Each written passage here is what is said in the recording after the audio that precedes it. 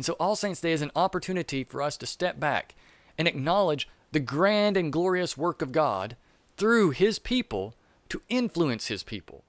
Hi, it's Father Jeremiah of Grace Anglican Church here in Gastonia, North Carolina, and today I want to talk about All Saints Day.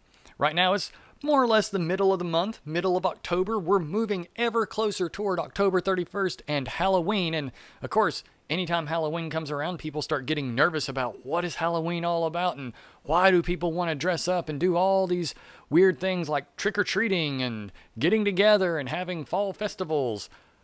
But it's all ultimately related to what happens on the next day, what November 1st is really about, which is All Saints Day. We wouldn't have Halloween if the church didn't have All Saints Day, because Halloween is just simply All Saints Eve. It's the night before All Saints Day, just like you have Christmas Day and everyone starts celebrating on Christmas Eve in some form or fashion. The day is extended into the evening, and so you have Christmas Eve leading into Christmas Day. It's the same with All Saints Day and Halloween. All Saints Day is the day that the main celebration is about, but Halloween, All Saints Eve, begins ramping up to that celebration. But I don't want to talk about the history of all of that and how all that works together. I've made videos about that, and I'll link both of the videos I've made in the past about that below in the description. If you're curious about that, you can go watch those videos and find out more about the history of the relationship between Halloween and All Saints Day itself. But today, I want to talk about why is All Saints Day important? Why is it important for, I think, all Christians to at least acknowledge All Saints Day, to reflect a little bit on All Saints Day, and to consider what it is that All Saints Day is about. So as we think about that and get ready to move into that idea of why All Saints Day is important, do those three things that will help this channel to grow and help other people discover what we're doing here at Grace Anglican Church. Hit that like button to let the algorithms know that you enjoyed this, and people that are like-minded would also enjoy it. Hit the share button. If you enjoyed this video, share it with your friends. That way to where they can discover Grace Anglican and discover these things that we're talking about. And also hit the subscribe button and the bell icon if you haven't already, and you will be notified of new videos, of live streams, of any time we post something new here on this channel. You'll get notified about it.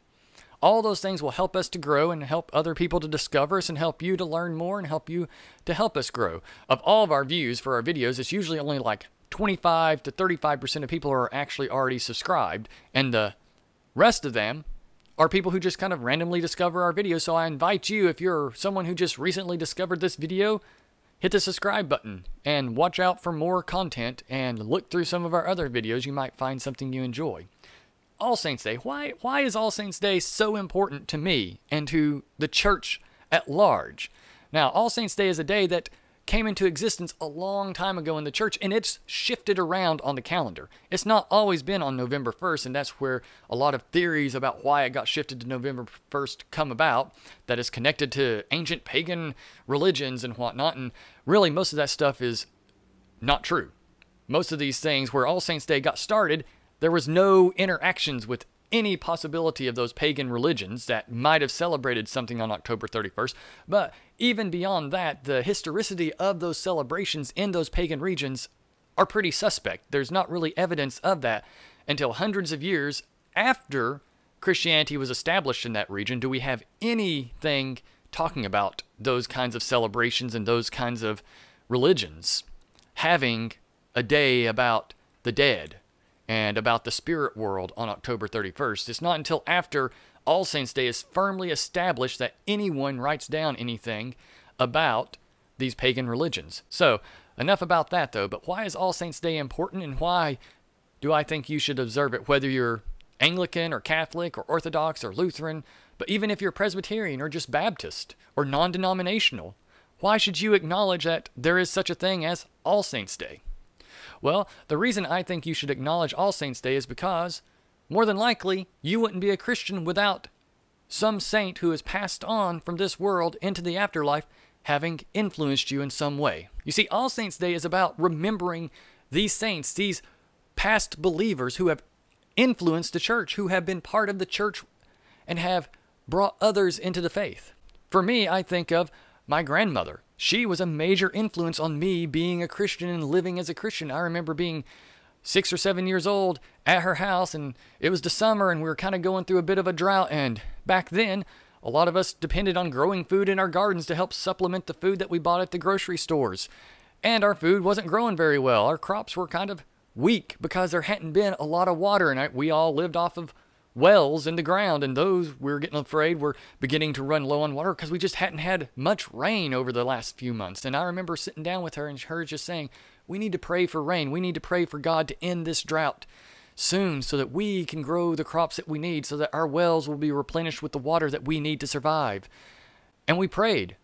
We spent some time in prayer. And I remember in a day or so, we had wonderful rainstorms come through and just saturate the ground so well with water. And it was just an exciting moment to see God respond to all of the saints' prayers, all of the living saints' prayers in that moment. And I look back, and that was a key moment in my faith, of being encouraged in my faith.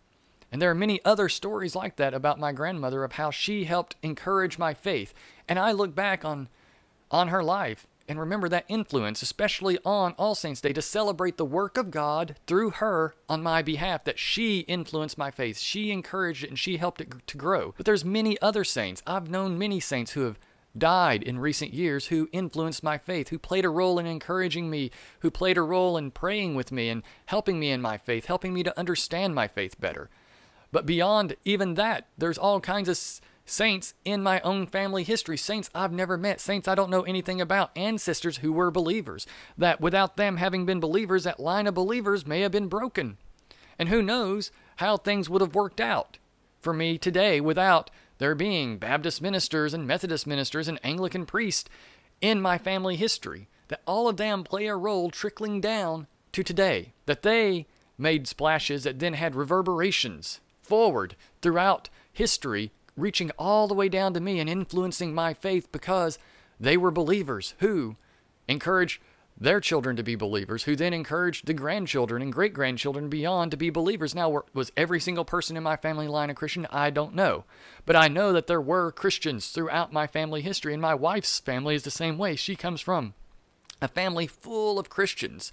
For generations back, there were missionaries in her family who went all over the world proclaiming the gospel, and that trickles down and affects her faith and influences how she thinks about the faith.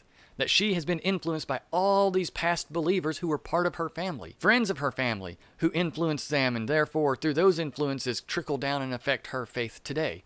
And of course, all of this is part of God's grand plan. All of it is in His control. And so my faith comes from God's working in me through the Holy Spirit He has given me. That yes, my faith exists not because of any power in myself, but because God gave me that faith. But part of the way He gave me that faith and continues to give me that faith is through His ordering of history, through the redemptive work of Christ way back, nearly 2,000 years ago into the past, reverberating forward and influencing different people and bringing people to faith, that He brought people in the past to faith in order to bring other people in the present to faith. And hopefully my life will have an impact on my children and my grandchildren and my great-great-grandchildren. And they'll look back and be like, I remember great-granddaddy Jeremiah and the faith that he had. You've told me about that faith, and I want to have a faith like his. I hope. That's what people will say. But nonetheless, my faith is going to influence others. And so others will hopefully, as they celebrate All Saints Day, remember me. But we also remember the big, huge, influential saints throughout the church. So we think of guys like St. Augustine. We think of St. Athanasius, St. Ignatius, St. Polycarp. Big names that a lot of people know about, influential historical figures whose works have affected the church at large. There have been hundreds and hundreds of major influential writers throughout the church who have influenced the church for good.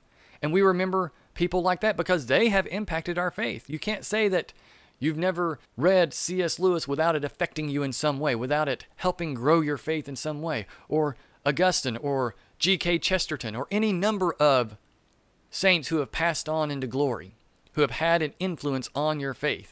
And so we remember all of these people who have influenced the church, whether in huge ways, great and glorious ways, like many of the church fathers would do, or even some of our 17th, 18th, 19th, 20th century writers, Reformation writers who have influenced the church at large. We remember all these figures and we say thank you to God for those figures, but we also say thank you to God and reflect on those believers who have gone on. that we personally have been connected to in one way or another, that we have a personal relationship with. And I think All Saints Day is important for us to recognize how God has influenced my faith and your faith through various believers in all times and all places, and including believers that you know personally who have passed on. People who had a wonderful faith, had a warm faith, had some kind of faith that played a role in helping you walk the faith that you now have, that God worked through them. His Spirit was in them just as His Spirit is in you when you have faith, and changed you through them because the Spirit was working between the two of you. And so All Saints Day is an opportunity for us to step back and acknowledge the grand and glorious work of God through His people to influence His people. That's what All Saints Day is ultimately about, honoring the sacrifices of previous saints to make known the gospel to others through their words, through their writings, through their lives, through their vocations, in whatever capacity that they lived on this earth, whatever things they did, they made the faith known through those actions. And it ripples down to me today, to you today. It ripples down to your children and to your future grandchildren even. What these saints have done and what you do as a saint will ripple down. And it's good to step back and honor these saints and recognize their effect on the church. And that's what we do on All Saints Day. We ask and look at these saints that have gone before us and acknowledge the good work that God did in them and through them by the work of Jesus Christ and the indwelling of the Holy Spirit. And so to wrap up this video, I want you to hear this collect. This is a collect for All Saints Day.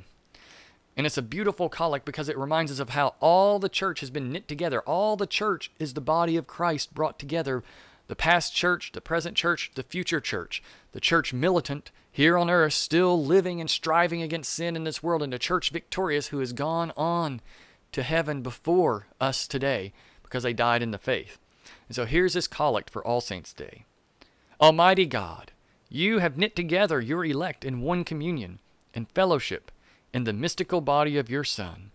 Give us grace so to follow your blessed saints in all virtuous and godly living, that we may come to those ineffable joys that you have prepared for those who truly love you. Through Jesus Christ our Lord, who with you and the Holy Spirit lives and reigns one God in glory everlasting. Amen. So there you have it. That's our collect. It's reminding us that we are united to those past saints and that we desire to live lives that are reflective of the lives that they lived, that we would walk in the paths that God laid before them, that we likewise would walk those same paths, and that God would work through us as He has worked through them.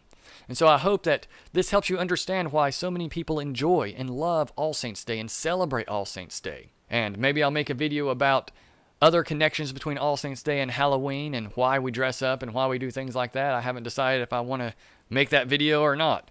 But I might do that to help us remember why Halloween is not a bad thing and that it can be good to prepare through Halloween for All Saints Day. But that's a whole other video. But for this video, All Saints Day is important because it reminds us to remember those who came before us, whose work and faith have influenced us and the church everywhere.